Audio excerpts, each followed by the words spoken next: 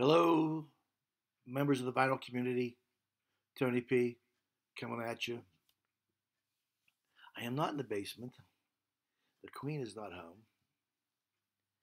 And I'm sitting in my living room. Now, I have no stereo up here, no music, other than I stream music, YouTube. And I just want to jump on here real quick for a new video that I've been pondering out for a while. And I want to ask you, do you know that after 9/11 occurred, radio stations banned some music? Did you know that? I think it was Clear Channel Communications, who is now iHeartRadio, uh, the largest owner of radio stations in the United States, circulated, well, supposedly, an internal memo that said, hey, since things happened because of 9/11, there are certain songs that lyrically were questionable to play after 9/11. Now, with that rumor being spread, many televisions and radio stations hopped on the bandwagon and they decided to alter their programming in such a way as not to be insensitive to what happened uh, in 9/11. Now,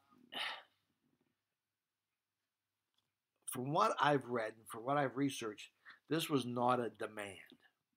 This was a request that certain songs that, you know, couldn't be played were given out to radio stations. Now, there were 165 suggestions. I am not going to read all of them to you. But what was interesting was in that 165 list, Rage Against the Machine, their entire catalog was placed where you should not play these songs, and I thought that was interesting. Bob Dylan's "Knock Knock Knock on Heaven's Door" was one. Guns N' Roses, some of their songs. "Smooth Criminal" by Alien Ant Farm. Some of Michael Jordan's Martha Vandella, Martha and the Vandellas, "Dancing in the Streets."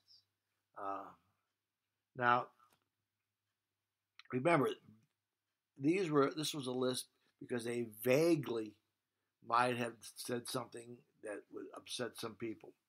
Now, there's some songs I don't understand. One of them was Louis Armstrong's "What a Wonderful World." They said it was too joyful after what happened on 9/11. Let me give you some more songs. "Three Doors Down," "Duck and Run." I can understand that one. AC/DC, "Dirty Deeds," "Done Dirt Cheap." Now, I'm not going to do all 165. AC/DC, "Shoot the Thrill." Another one of theirs is "Shot Down in Flames." I thought that was it. Alice in Chains, "Down in a Hole." Them Bones, The Animals, "We Got to Get Out of This Place." The Beastie Boys, "Sabotage" and "Sure Shot." The Beatles, for God's sakes.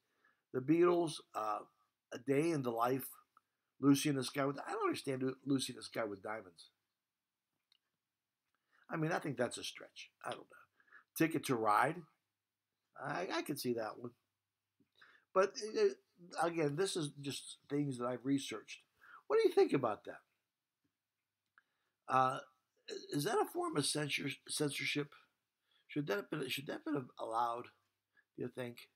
Or, I mean, "Surf and Safari" with "Wipeout." Oy. James Taylor, "Fire and Rain." Let me know what you think about that. Tony P. signing off. God bless you. May the force be with you. And may all your records be flat, your stylus run true, and and whoop-de-doo for your Subaru. How's that? All right. See ya.